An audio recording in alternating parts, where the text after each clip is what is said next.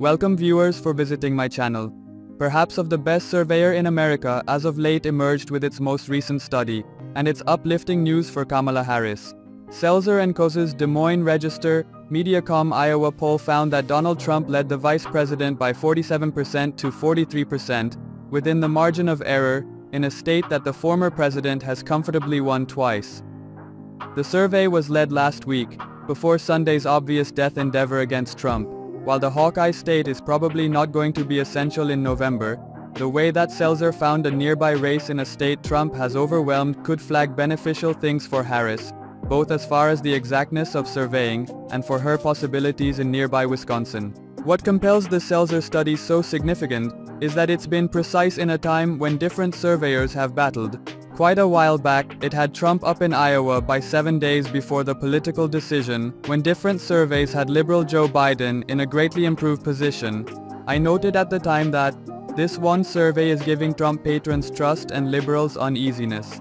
Leftists had valid justification to stress. In addition to the fact that Trump ended up winning Iowa by 8, he likewise immeasurably outflanked his surveying in Wisconsin, almost winning a state where he had followed by high single digits in pre-election surveying.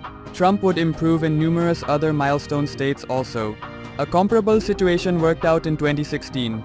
In the most recent poll by Selzer, Trump had a 7-point lead in Iowa. He proceeded to win the state by 9, and the political decision over Hillary Clinton, showing improvement over most swing state studies said he would. This year, many individuals, myself included, have puzzled over whether there could be another surveying fizzle. Indeed, even as numerous surveyors have attempted to change how they lead and additionally weight their surveys to forestall what occurred in 2016 and 2020, they may as yet miss the point.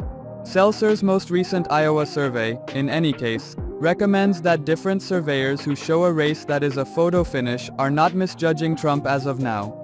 The outcome additionally appears to be legit when you take a gander at the numbers emerging from adjoining Wisconsin, which has tantamount socioeconomics. Wisconsin is one of the 7 landmark states where the surveying stays tight. Harris, however, has gotten a portion of her best surveying from the Badger State. Harris received 52% of the likely vote, while Trump received 48% in the most recent survey conducted by the reputable Marquette University Law School. A normal of late surveys from Marquette, CBS News, YouGov and CNN SSRS has Harris up by 4. A 4-point advantage isn't wide and can without much of a stretch be overwhelmed by Trump, yet it stands apart among the other key swing states. Harris and Trump will more often than not be nearer in the other 6 milestone states: Arizona, Georgia, Michigan, Nevada, North Carolina and Pennsylvania. Also, the 4-point Harris edge is superior to Biden's triumphant edge in Wisconsin in 2020, 0.6 focuses. That result was not even close to the advantage he had in state polls before the election.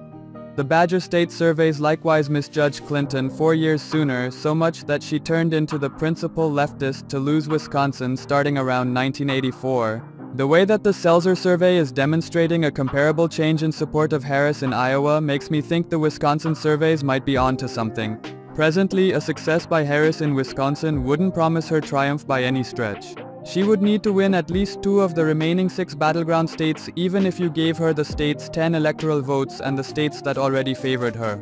Conveying Wisconsin, be that as it may, would work on Harris's possibilities winning.